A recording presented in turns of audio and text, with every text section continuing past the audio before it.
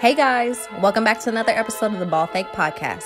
If you're watching on YouTube, make sure to like, subscribe, and support our new movement by putting Let's Go Viral in the comment section. But if you're listening on Apple Podcasts or Spotify, make sure to give us a 5-star rating and a nice review. But without further ado, here are your hosts, Nicely Chugga Benny and Greg King.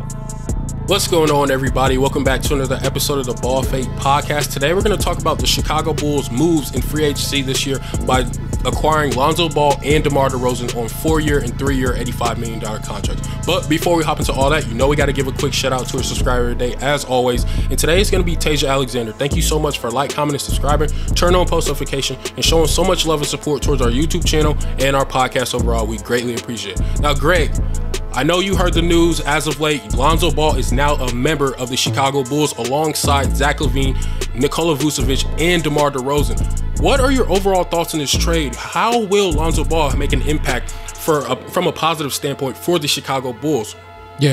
As a Lonzo fan, I'm so happy for him because he got out of New Orleans, that guard, all those guards that were playing, taking his minutes and stuff like that. So to come into a new scenery, a new location where you're gonna be that secondary ball handler to Zac Lavine and can just bring your strengths, bring your shooting, bring your playmaking, bring your perimeter defense to this team, which is definitely needed.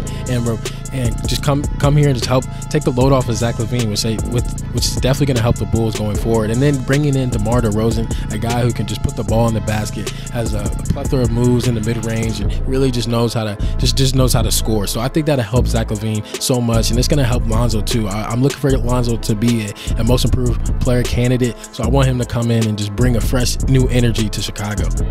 Yeah, and I feel like before we even start talking about the overall fit for Lonzo on Chicago, we got to talk about what the Pelicans gave up in this entire trade. I mean, acquiring Devontae Graham from the Charlotte Hornets and Thomas Satoransky from the Chicago Bulls, it just doesn't make sense to me. I mean, you end up clearing Eric Bledsoe and Steven Adams' contract. That way you have more room to, acquire Lonzo Ball in free agency, but you end up letting him walk and you get less value, let alone guys that aren't going to fulfill any needs to your roster. I mean, this is a roster that is going to need some facilitators.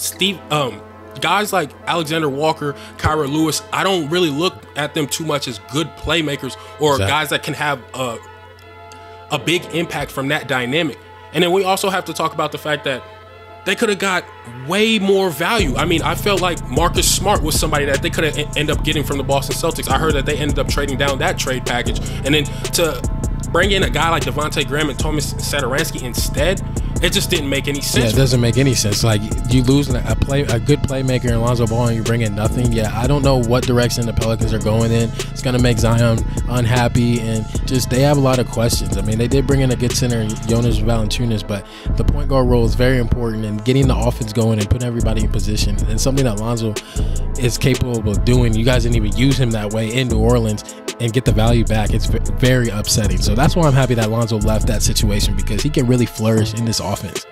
Yeah, he's going to really fulfill a lot of the Bulls' needs from an offensive standpoint. I mean, this is a guy that he's going to be a perimeter threat from that standpoint. He improved his three-point percentage every single season that he's been in the NBA, so he's got some promise from that standpoint. And then we already talked about him being a great initiator of the offense. Probably going to enter Chicago as a secondary ball handler due to Zac Lavine being a better scoring option from that standpoint. But other than that, I really like Lonzo Ball as an addition to this unit. And, most importantly, he's also going to improve the defensive struggles in that backcourt. We no longer have to watch Kobe White and Zac Lavine struggle to guard the perimeter anymore.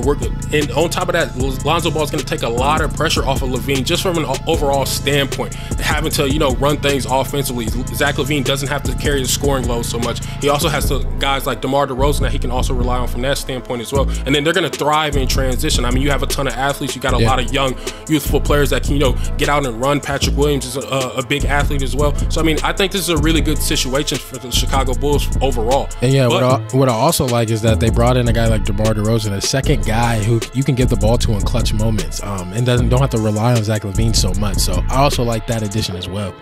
Yeah, and that brings me to our next point. Yeah, how much of a push does this make the Chicago Bulls contenders in the Eastern Conference? I know this is a really big leap, adding a guy like Lonzo Ball and DeMar DeRozan, but how much of a leap is this? Yeah. I feel like they will be contending for the 6th or 8th seed in the Eastern Conference. Like the Hawks just came off of conference finals. Bucks brought back Bobby Portis and all their players, so they'd be good again. Brooklyn Nets obviously got the big three; they'll be good. 76ers. I mean, so they're going to compete against these teams that improve their rosters. But I think the starting 5 can potentially be really good. I really like Lonzo and what he brings. I know what Derozan can do. He can give you 25 plus a game, and then Zach Lavine, the role that he was put in once he got here, him developing as a ball hitter, improving everything in his game, his in-between game finishing, and becoming a better consistent shooter. I think they're going to be really good. They're going to be really, really good. They just need to figure out who you're going to fill out the roster with. Their bench has got a lot of guards, very young. They lost Dad young.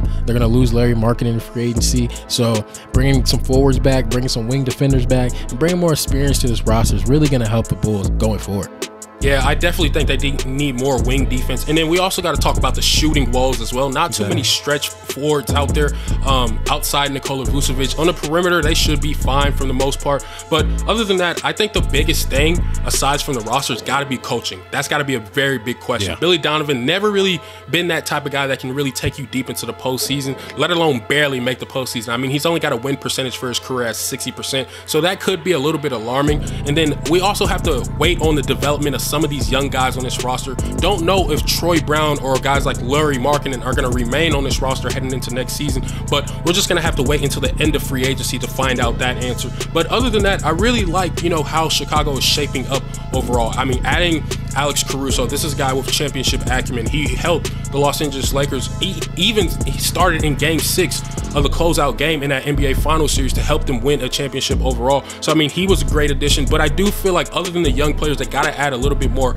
veteran experience to this roster, because guys like Zach Lavine, DeMar DeRozan, and Lonzo Ball haven't really had too much postseason success to really give you much assurance from that standpoint. But what are the key pieces that you feel like, the Chicago Bulls could acquire the rest of free agency? Are they done making moves? I mean, what are your thoughts? No, they're definitely not done. They're so aggressive. I think that, like I said, they need to bring in some more forwards. They have Aminu. I like Aminu, but that's just not enough. Bring some more forwards, especially because you lost Thad Young. Maybe bring in another center, maybe a stretch 4, stretch 5, and bring in more wing defending. Maybe bring in a guy like Danny Green. Maybe bring in a guy like Reggie Jackson. I mean, I know you have Kobe White and Alex Caruso off the bench, but you just, I don't know, like, just figure out how you can get more wing defending and see what vets can really make an impact on this team.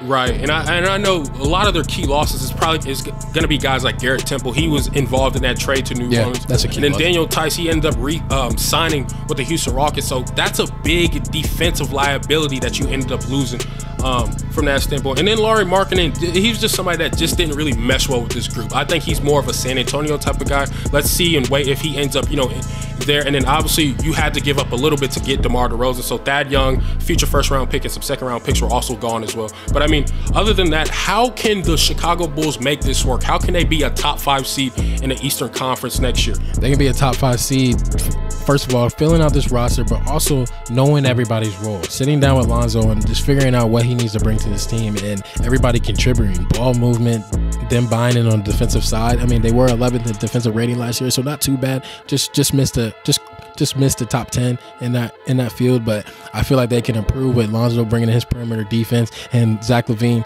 and what Zach Lavine brings, but also just continue to improve this team. I feel like they're not done yet. They still got cap space, so find somebody who can really come in and just fit this roster.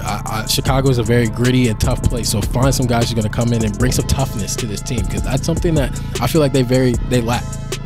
Right. And obviously, I already touched bases on it. They definitely need to improve their second unit, add some shooting, add veteran experience. And then also, I think they just need to let Lonzo run the offense the way that he should be able to. I mean, this is a guy that hasn't really had the opportunity to really run an offense since he's been in the NBA. I mean, he was hindered when he was a Laker, especially when LeBron James came along. And then in New Orleans, they took the ball out of his hands from that standpoint. So he wasn't really able to develop. So I feel like if you let Lonzo have some growing pains, I feel like it could be a positive as an end result. But you guys guys let us know what you think in the comment section. If the Chicago Bulls are a playoff team, certainly I think they are if they stay healthy next year. But let us know in the comment section. Thank you guys so much for tuning in to another episode of the Ball Fake Podcast. If you're watching on YouTube or you're listening on Apple Podcasts, make sure to like, comment, and subscribe. Turn on post notification. Give us a 5-star review and a 5-star rating. But besides that, it's your boy Naxi Chunga Benny. I'm here with my co-host Greg King, and we out. We out.